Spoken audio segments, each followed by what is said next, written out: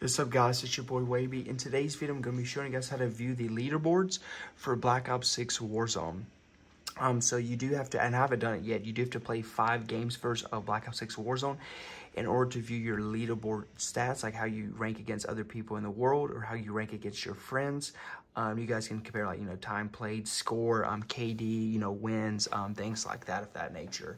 And you can do so, guys, in Warzone by going to barracks, stats, and you guys can go to leaderboards right here.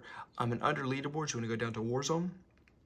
And again, it says play 5 games of career to get ranked. So you have to play 5 games to get ranked of this. And again, you can check your career, like your score, like time played, your eliminations, your placements, critical damage that you guys have, objectives, things like that. In regular Warzone, you can also check for resurgence as well and for plunder. So yeah, hope you guys enjoyed this video, and I'm out. Peace.